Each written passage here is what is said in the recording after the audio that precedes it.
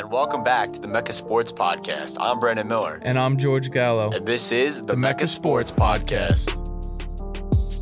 So, George, how's everything been? So what's going on, man? I'm good. We were online last time. I'm glad to be back in the studio. Glad to be back in person. A benefit. Yeah, I enjoy this in-person podcast better than online. Right.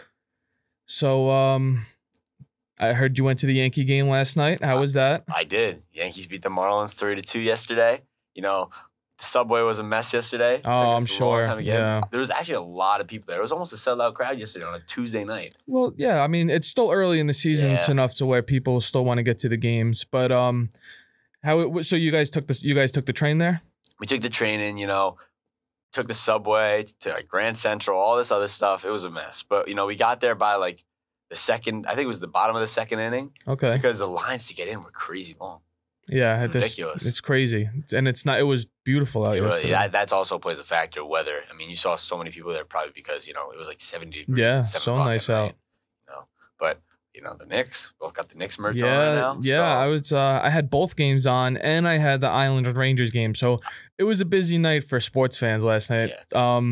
Knicks had a great game. Listen, OG Anunoby, man, him and Jalen Brunson. They could take this team to the Eastern Conference Finals, I believe. They're definitely giving us a shot. Very good. Hartenstein, Robinson, McBride's even now. He's coming off the bench, so now it's more help off the bench. Burks is not in the rotation anymore. It's just really fun to watch them play right now. Yeah, Brunson had his 10th 40-piece of the season yesterday. So that's unreal. That's more than Donovan. I think it was more than Donovan Mitchell and I think some other player. I want to say it was. It's all him and Luka are the only two players with above 10 games with 40+ points. That's the two best guards in the league. One represents the East, one represents the West. Yeah, that's something, man. I mean, I would never expect that to say a Knicks guard is a top 2 guard in the league. Yeah, I mean, and the fact that they played with each other too. They were just on the same team a couple of years ago. So that could have been something. Yeah, but I'm very glad that Jalen Brunson is Nick. DiVincenzo had a nice half-court shot. I saw that. That was cool. Yeah, honestly, some nice highlights from the game yesterday. Not bad. OG had a few dunks. He had a few posters. I mean, it was a good game. It was a very good game to watch. And we needed to beat Chicago because they're down a few players. Right. And now, obviously, sitting at third in the Eastern Conference, I think a game ahead of the Magic and then the game behind the Bucks. Yeah, the Magic lost last night. Giannis is out. He didn't tear anything. He's just a strain. Does not look good. Probably will be out the remainder of the regular season. So that helps the Knicks a lot with seeding too. And the Bucks have to play the Magic 2 more times before the season ends, as well as I think they have to play the Sixers as well. So they don't have an easy schedule coming up.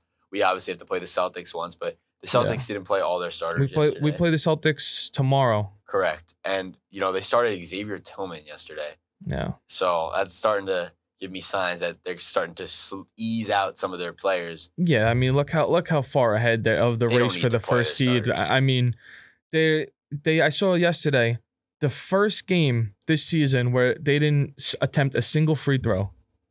So it just goes to show you they're not playing aggressive. They're kind of coasting right now. They're coasting for the rest of the regular season into the play, probably even the first round as well, because. Yeah, I mean, whoever wins the play-in tournament is most likely will get swept the first round. Right, unless the Miami Heat somehow find a way to get that 8 seed. I still don't think they have a chance with Boston. Boston's just so well prepared. They have 1 through 5. Miami just has that. They have dogs on their team. Boston does not have dogs. Miami has dogs. So that's their only chance. If they out-hustle them, outwork them, they could have a chance then. Right. And I want to go back to something you were talking about early on in the show. I know you're a Ranger fan. I am a Ranger fan. But I'm an Isles fan. So, that win helped us out a little bit. It did. Making that late playoff push. We might make it. We might just make it. And I'm just telling you now, Ranger fans, you do not want to see them boys from UBS in the first or the second round. Let me tell you that right now. Stop it. The Rags are going down, baby. Listen, I'm not going to sit here and say I watch hockey all the time. I follow the Rangers once it gets close to the end of the year. Right. But come on, the Islanders don't have a chance in a series with the Rangers. Some say that, some might not agree. But the Isles, always got a fighting chance. The Isles play that physical brand of hockey while the Rangers play that little sissy brand of hockey where they like to pass the puck around all pretty and nice. The Rangers run New York. The Rangers run New York. We'll see. Long Island and the city. Yeah, that's a stretch. Long Island and the city. We'll see. Trust me. But anyway, we got some interesting segments to talk about today.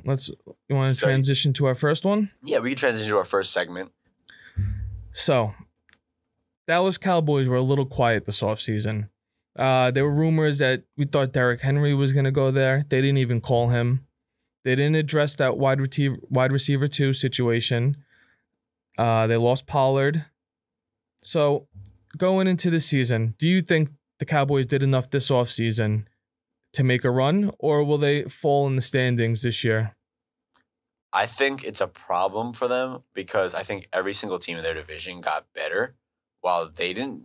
Technically, you could say they got worse, but I don't think they really did. I just don't think they improved. So that kind of leaves me in a spot where they ended the season on a low because they got smoked by the Packers. And now you're looking at next season, and they have a hard schedule coming up next season. It's not like they have any cupcake schedule. So you're looking at it, and you're like, wow, like they might actually be like a 9-8 team next year. It's very possible. Yeah, I mean, listen, the Cowboys have always been a very good regular season team. Right. This past, 5 years or so, they've been top of the division. But you got to think about this year. Washington got better. They're going to draft a quarterback. They got a lot of pieces they added to that defense. Eagles are the Eagles. I don't think the Giants are going to be good, but listen, not a cupcake. It's not going to be easy for that. I think the Giants could have a chance of beating Dallas or Philly one of the games instead of getting swept like we always do. Right. But back to Dallas, I think they lost too much and didn't get enough. Stephon Gilmore probably won't be returning. You're getting Trayvon Diggs back. You have Bland. Van Der Esch retired. You lost Doris Armstrong. So there's some guys that they lost that that they need to fill these holes, and they didn't really address it. Yeah, it's still early. They have the draft still. There's still a lot of free agents on the board, so it'll be interesting to see who they go after. But as of right now, I think they got worse. Right, and then you also tied to it. I've seen a lot of rumors about the Cowboys organization with people inside of it saying that Micah Parsons is sort of like they wouldn't be mad if Micah Parsons got traded to another team, and they'd be because he's sort of like a locker room cancer or something like that. Have you ever seen anything like that? Yeah, I did see those reports. Just imagine the package that they could get from Micah Parsons. At least two firsts. If they were to trade him on his rookie deal, just think about how much of a I don't think there's a trade package that you could put together for Micah Parsons, to be honest with you.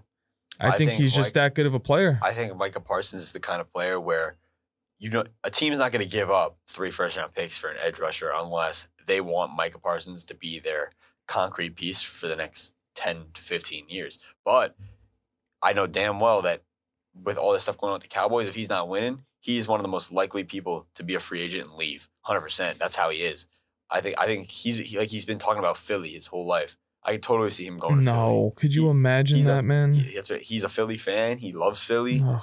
I mean, he went to Penn State. I mean, I'm not saying they don't have the money to do that, but you never know what you could do to that's make unreal. If that was to happen, I think the commissioner has to come in and do something about that. Yeah. Because that's just not fair. And also, like, when you think about it, he's going to be the highest paid player besides the quarterback position. The highest paid non-quarterback in the league, I would, yeah. It depends. It'll be interesting because Brian Burns got $150 million. Josh Allen just signed for, I think, just for 150 or 180. 150. It was 150, so 5-year, 150. They both have the same deal, I think. So I think Micah Parsons easily gets 200. Easily gets 200. That's a bag. But we have to. That 200 would have to be over like I'd say 6 years, because then at least. Because then if you do 6 years with 200, you're getting a good amount of money back, I think.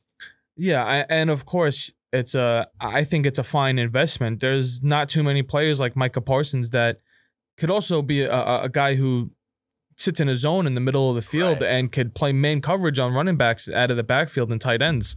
They keep him strictly just to edge rushing, but he's a jack of all trades. He could do everything. So a guy like that is very valuable. Right.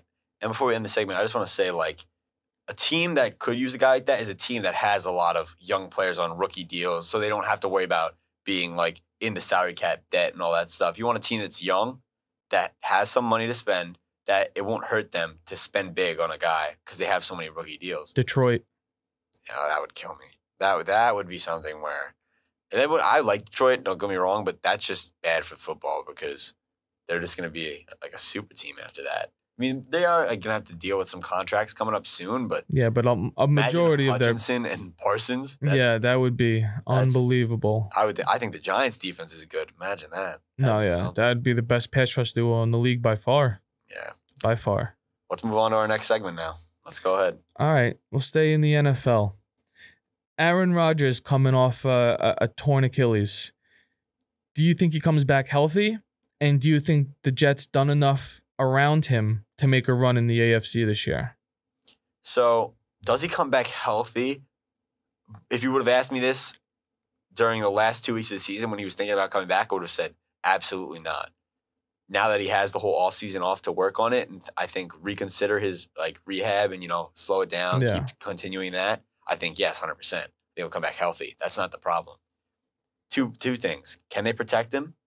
And does he have time to throw to his receivers? Yeah. If he doesn't have time to throw to his receivers, then the whole point of building that offensive line is purposeless.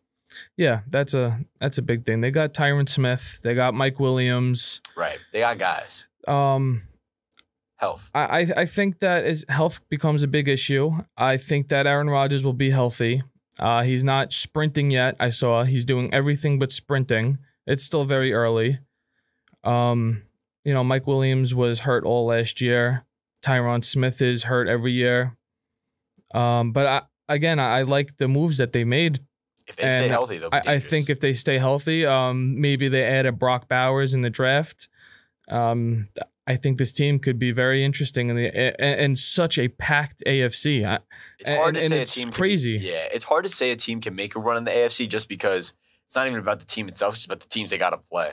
Exactly. The teams they got to get through. Me personally, I don't see the Jets making a run in the playoffs. I think they could make the playoffs, but once you get to the playoffs, I don't see them getting past the first round of the playoffs unless they get a very high seed and they win the AFC East. Yeah. And they play a bad team. But even if a team that they're gonna have to play, the wild card team, beat the Browns. No one wants to play the Browns. Yeah, I mean they do have a crazy defense, the Browns. That's what I'm saying. Yeah, but you don't want to play a team like that. Yeah, I think the Jets possibly could beat the Browns. I don't think that's out of the question. Yeah, but you got to look at Buffalo got weaker this year. Right. So yeah, you got to look at the Patriots aren't going to be in competition for that division at all. Just them and the Dolphins, really. Yeah. So they really only have to compete with Miami, and they get to play them twice. So that's the thing. If they could pull out 2 wins on them, it gives them big leverage on the division. It's true, and there's not honestly. The Chargers kind of fell off a little bit, so they're not even in the question anymore. I thought at the beginning of last season they were going to be a playoff team, which they weren't. I thought so they're a team that they can't stop getting hurt. Who knows? Now that everyone's doubting the Jets, maybe they'll have a little run. Maybe they'll prove us wrong, but I obviously don't think that's going to happen. I doubt it. But for your Jets fans, you guys need some sort of winning in your life because you got to be tired of losing. I mean, I think coaching is an issue for the Jets too. Yeah. I'm not a fan of Salah. What's Salah's name is? Salah, or I don't know how to say it. Yeah, I think Salah. Yeah. Listen, he's a great defensive coach. He was from San Francisco. He brings a swagger and a toughness to your team.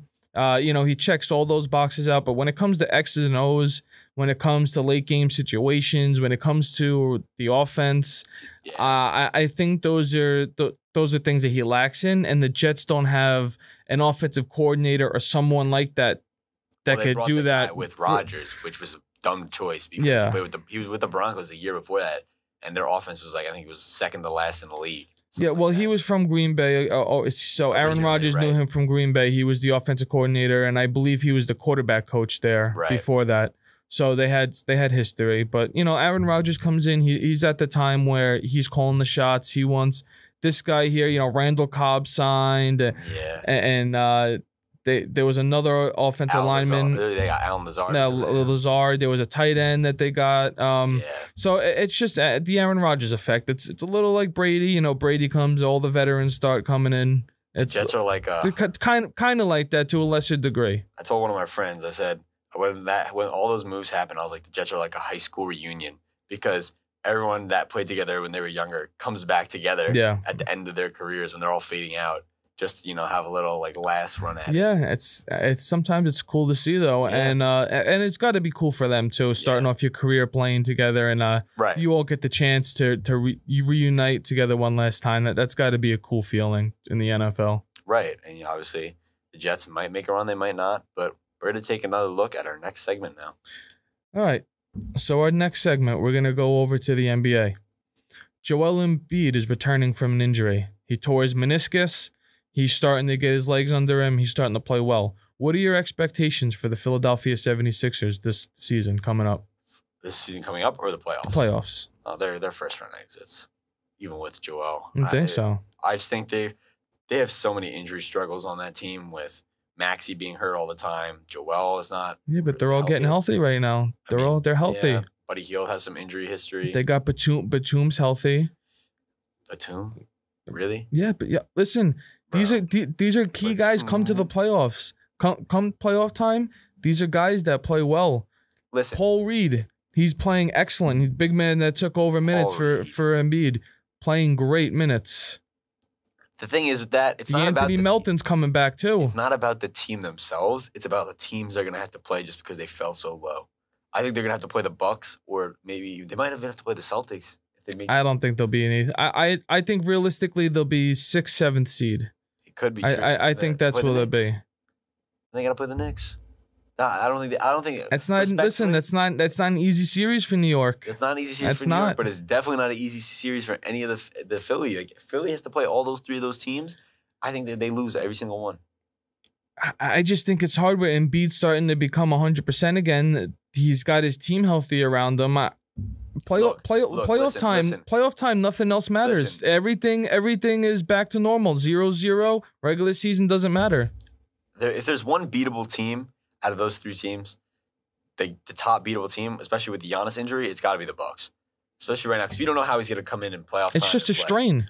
Dude, that could reoccur, though. It's just a strain. He'll be fine. Strains could reoccur very easily. He'll be ready. If it's rushed. And even if he's not ready for the first round, Damian Lillard, Chris Middleton. Come on. That's not enough. That's not enough to beat Joel Embiid. It's not. Brook Lopez playing defense, still one of the best defensive big men in the league. Big Bobby Portis, he's playing great minutes. I don't know. They got not Wesley Matthews. I know what you're talking about. The guy. He was in the 3-point competition. I'm drawing a blank right now. Me too. I see his face. Michael Beasley. He's shooting over 40%. I mean, they're playing well right now. They have a good team. I just think they're deep, and they have bigs. They have bigs that once Brook Lopez comes out, Bobby could come in and they could play against Embiid. So I think the Bucks are still a favorable matchup even without Giannis. Yeah, they are. I mean, the Bucks are a good team, so it's not like they're gonna go into a series and lose 4-0.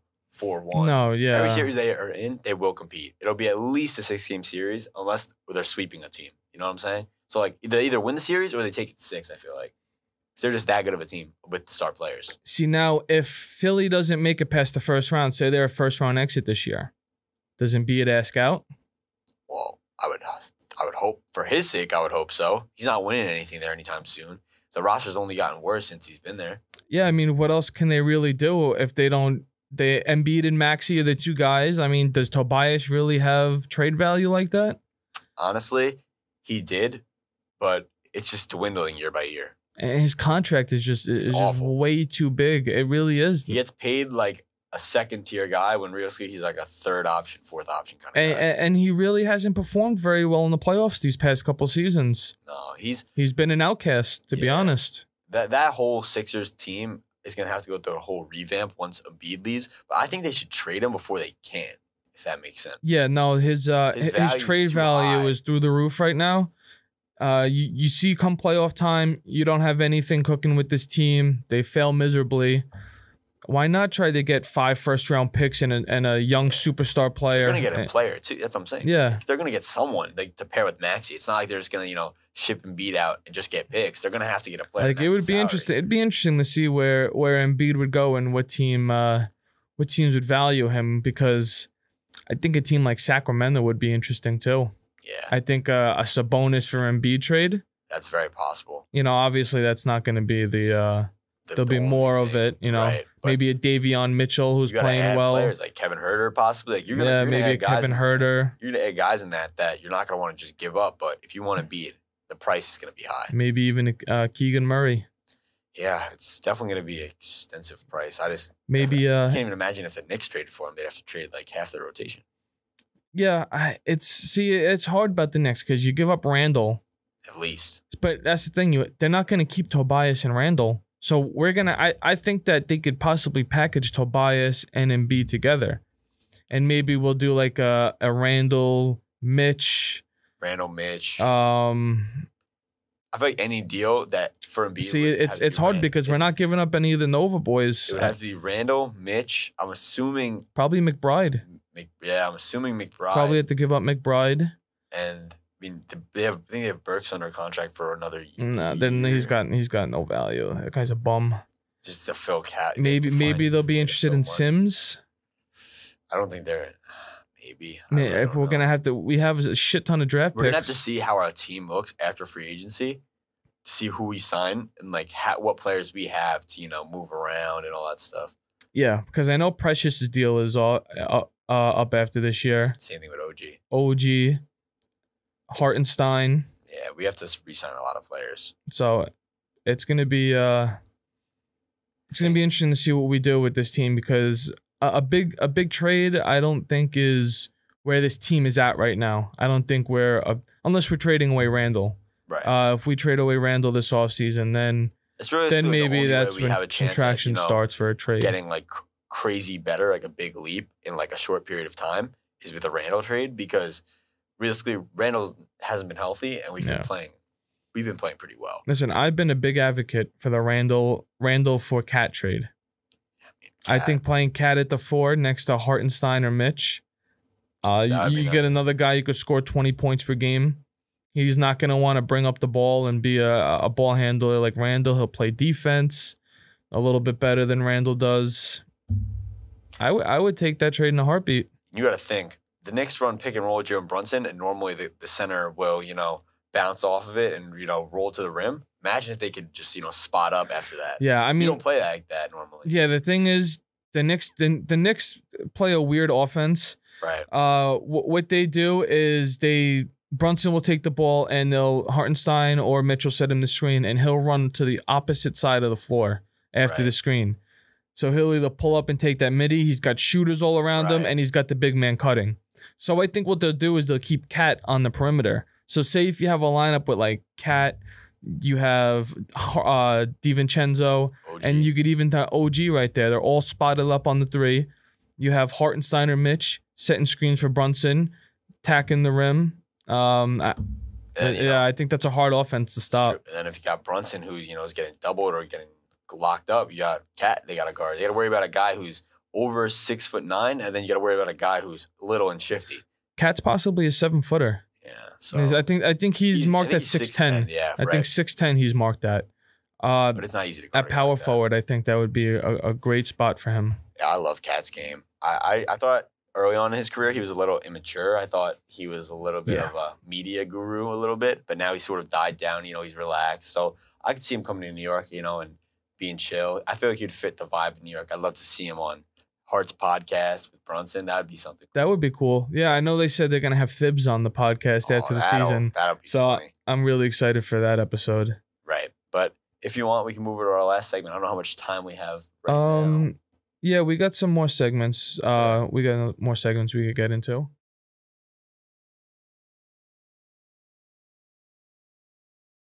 All right.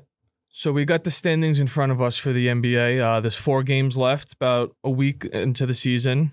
How do you think this will shape up? What teams do you think will be in the play-in, and what teams do you think are going to miss out on the playoffs? Well, Western Conference-wise, if we're looking at the play-in, the Lakers are probably playing the Warriors again in the play-in. Right now they're 9-10. I hope one of them kind of moves up a spot. I don't know if that's possible, but if they can, I really don't want to see both those teams get eliminated so early because one of them's going to get eliminated then. So right now, the Kings are tied with them with 45 games, 45 games won. The Suns got 46, Pelicans 47. So they possibly could move all the way up to the 5th seed. So if they won out.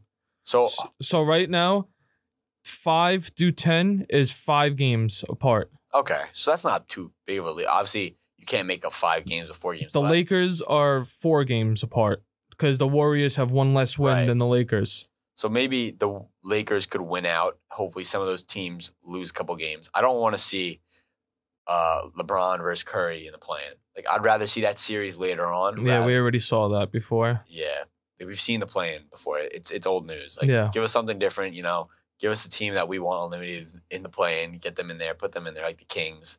No one wants to see the Kings in the playoffs. No one wants to see them light the beam. Like, that's old news as well. So the Rockets are 5 games back for the Warriors at the 11th seed, so they're officially eliminated. They look so stupid too because they had that one dude who was talking so much smack. Dylan Brooks. I don't know who it was. They had one guy. He was like a bench player. It wasn't Dylan Brooks. It was like Deshaun Tate or something like that. Yeah, and he was talking so much smack about Curry. He's like, we're 1 game behind you guys now. Like we'll see y'all Thursday. They got smoked by the Warriors. Yeah. They lost 3 games after that, and look at them now. Well, they were on their huge win streak. I think they won 12 or 13 straight, and then they stopped winning from there. But they were really far back in contention before that win streak. I mean, they're 10 games above the Jazz right now from the 11th to 12th seed. So that win streak really, separated them from the rest of the pack. Right. Yeah, that's something you guys gotta learn from sports is never open your mouth too early because it can come back to bite you where you really don't want that to happen because that's kind of embarrassing. But let's move to the Eastern Conference. What do you got in the Eastern Conference? I'm pretty sure I know what we have in the Eastern Conference, but it's a toss-up in that one. Yeah. So right now, it's going to be the Hawks. Bulls are going to be in the play-in. We know that. They're definitely in play-in. The Nets are 5 games back from the Hawks, the 11th seed, so they're officially eliminated. The Heat are 7 games above the Bulls from the 8th to the 9th seed. Wow. The 76ers are 1 game ahead of the Heat, the 7th seed. Pacers and Cavs and the Magic are all tied with 46 from the 4th, 5th, and 6th seed. Wow. Knicks are 47 games. They're 1 game above them for the 3 seed. Bucks 48, 1 game above us for the 2 seed. So there's a lot of movement in this Eastern Conference. From 7 to 2. So technically the 76ers could become the 2 seed. They're 2 games, 3 games back. See, that's the thing. Like, literally, even Miami. We don't know where any of these teams could end up. It's like, it's like a puzzle basically. Like you dump all the pieces out on the floor and you're trying to figure out who's gonna be where. Philly's 6-game win streak. Embiid coming back is help. I told you, man. I told you. They could easily end up as a 4 or 5. Or right now they're sitting at the 7. So if this was the end right now, they'd be playing Milwaukee. That would be. I think this is how I think it's gonna shape up. Obviously, Celtics will be 1. The Bucks will probably be 2. You think with them not having Giannis? I think they still could win some games. I don't think it's gonna really. You don't think the Knicks take them over for the 2 seed? Possibly. I just think the Knicks gotta play the Celtics. I don't see the Celtics really resting against us. I feel like they're kind of gonna be relentless against us. Yeah, they don't want to see us. Then we go play Brooklyn at home, and then we play the Bulls again. I think the Knicks go. How many games we got left? 3 games. We got Celtics, Nets, Bulls. I think we stay where we are. I'd say that would probably be the most. Just because we have to make up a game, and it's hard to do that in 3 games. The Bucks would have to lose 2 out of their next 3. Yeah, which is not. It's not unlikely for the teams they're playing. They're playing the Sixers, who are on a heater. No, say if the Celtics beat them, and we beat the Celtics. Yeah. If the Knicks went out, all we need is Milwaukee to lose 1. Because if I'm not mistaken, we own the tiebreaker with Milwaukee. I think we do. If I'm not mistaken, either we own it or it's tied. It's it's not. I think they go by the times 5. You play each other. It's 5 games, right? They go by the amount of times you play each other. So if we own the series against them, we'll own the tiebreaker. Right. If that's not the case, they go for conference wins. Amount of wins you have in the conference. Right. Then that's how it settles the division, that tiebreaker. Yeah. Either way, I think 2, 3 is the Knicks or the Bucks interchangeable. And then 4, I did think it was going to be the Magic, but I think some team's going to scoot up there. I think the Magic are going to fall off a little bit.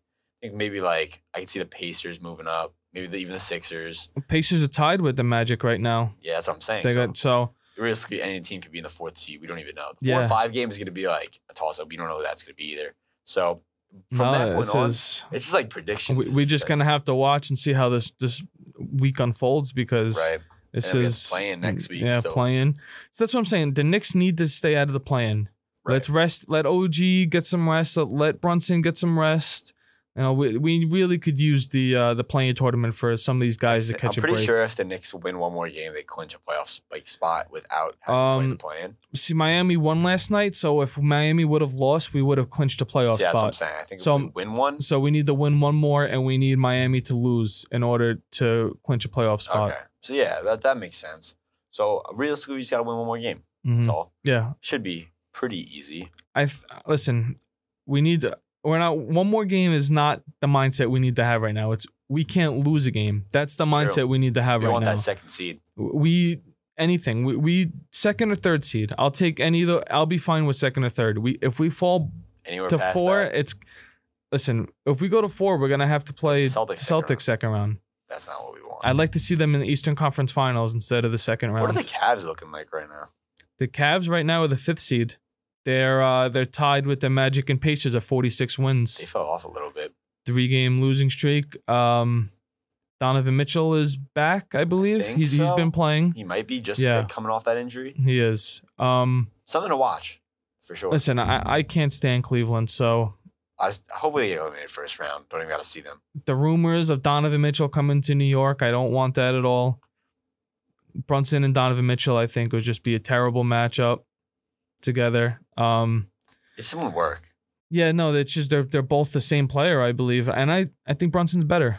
Right, but we're gonna move over now, talk about our last segment of the day, the New York Yankees, baby. Yeah, 10-2 to start the season, the first team to 10 wins in Major League Baseball. What are your thoughts on that? Listen, this is the best team in baseball right now. They got the best record in baseball. They're the best team in New York. I suggest all New York fans to start watching baseball again because the Yankees, this is going to be the Yankees' year. And also, when we say watch baseball again, New York fans, it doesn't mean watch the Mets. Watch the Yankees because that's some real baseball. You know, we got Rizzo, the Italian stallion. We got Giancarlo Marisi-Parlo, the guy himself. You know, he's slugging Verdugo hit a home run last night. He's playing well. You know, Soto's got 11 RBIs already. Volpe, I think, has the highest batting average in Major League Baseball right now. The Yankees are cooking right now. And Cole is sitting there recovering from an injury. So we don't even have Cole. Well, realistically, he'll probably be around the All-Star break. Right. He'll probably come back, and that's just the icing on the cake right there.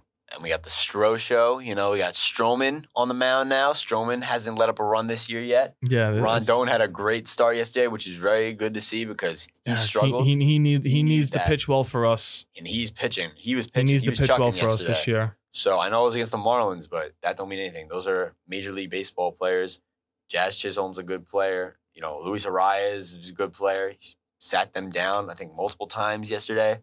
It's very exciting, man. Yeah, I mean, you were at the game last night. What was your biggest take from watching the game? What players kind of stood out to you, other than like Soto or Judge? What players kind of stood out to you and made you kind of realize they were better than what you thought they were? To be honest, Volpe. Yeah. Not even batting wise, because obviously batting he's been playing extremely well, but in the field, like. He's a magnet, dude. That dude gets every ground ball. Oh, I saw that sliding play he had going towards the third baseline. Like, it's ridiculous. I think like the plays that he makes at like the level he plays at is like crazy. He's a second-year player. I know. It's ridiculous. People are like hating on him. Everyone hates on Volpe. Everyone's like, oh yeah, all this like hype for what? Like last season, they're like, all this hype for what? He batted like, I think it was like 238. Like, yeah, okay, I mean, the batting will come along, but just to see how he is in the field and he's a Gold Glove candidate just in his second season, you know, like just seeing the amazing plays he's putting out in the field. I think this year he wins the Gold Glove. I think he actually right now. I think he could be an All-Star right now at the way he's playing. Yeah, it's early. It's a little early, but as of right now, he's definitely definitely up there. I think having Juan Soto in your lineup helps everyone out batting wise because. Everyone's taking notes on how he plays because, you know, he's been one of the best hitters and the best hitter. I saw him stole a base yesterday. I mean, like, he's doing everything for us, man. No, I mean, he's something. Let me tell you. He's not normally the kind of guy that's going to steal a bag, but, you know, hey, I'll take it. You know? You got that guy Birdie, the guy Birdie they got who just, like, came from the Marlins. Yeah. He's fast. fast, man. That guy's fast. I mean, he doesn't play a lot, but like, dude, that guy's quick. Like, they have guys that can steal bags at any time.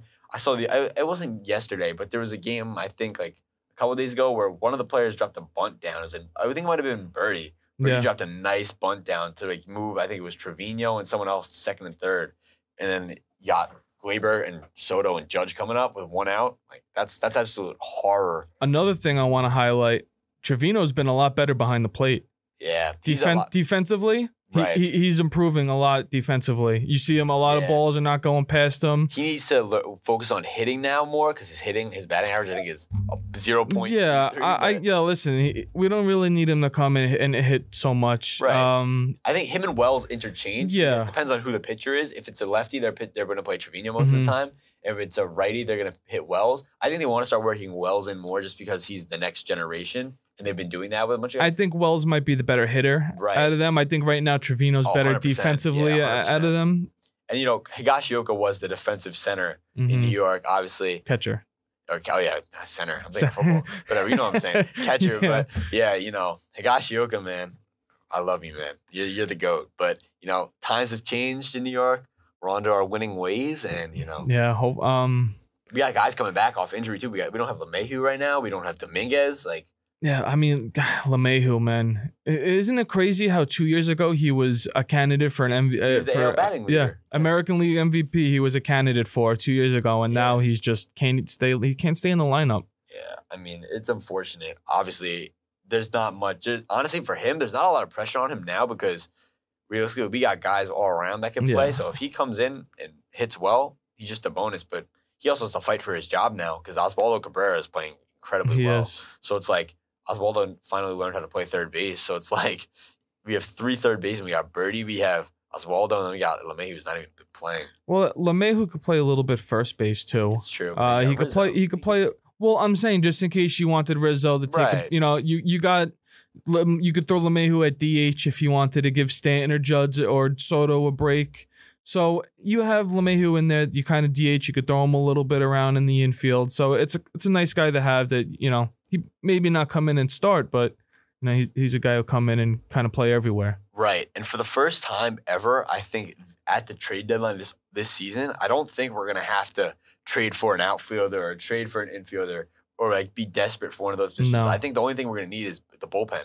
I think, or even a starting pitcher maybe. Yeah, but our bullpen's been great so far. They've been great so far this season. We lost Weisiger to a season-ending injury. Yeah. Obviously, that sucks. I mean, obviously, you can't have enough bullpen pieces. You can't have enough starters. And also, it's the Yankees, man. They got so much cash. I know. It's not like you could sign a guy. You could have traded for a guy. They didn't, which honestly happy they didn't because they're playing very well. They're using what they have. Yeah. They're developing players. It's coming along really nice. But here's the thing in the back of the head.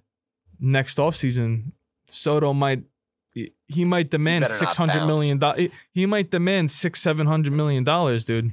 That's a lot of money for a guy that only plays one way. He doesn't pitch, so I don't know. He's the only guy that gets that kind of money is Ohtani. Ohtani's at what right now? 700. So you're telling me Soto doesn't go there 550, 600? It's like 600 mil. He'll get that from someone. Be the most expensive hitter in baseball. I get that, but he's young. He's the best hitter in baseball. And he's young. Yes. And a team is going to give him $600 million out there if he demands it this offseason. I think realistically, the Soto race is between the Yankees and the Mets. Just because we're the teams that have the money. It's he wants to stay in New York. He's already expressed that he loves New York. He likes it here. Yeah. He's got all the Dominican people here. He likes that. He likes being around that. But I can't see him switching over to. That's worse than Saquon Barkley going to the Eagles. That is 100% if Soto goes to the Mets. I don't think the Mets have to have one crazy hell of a season for him to switch over. Especially if the Yankees having this much success and the Mets are struggling like this. Right. The Mets loves it here. They also have to worry about Pete Alonso. Right. They got to. It'll be interesting to see if he resigns or leaves. But I just think that the Yankees have the advantage over the Mets, not only because Soto is on the team right now, but just the way the team is built. And of course, the Yankees are going to be able to outbid any team whenever they want to. Right. It's kind of like the Yankees have the money, so I'm not really worried about that. Also, there's guys from like Japan coming in to the MLB next season. Like Roki, there's a guy called Roki Sasaki or whatever.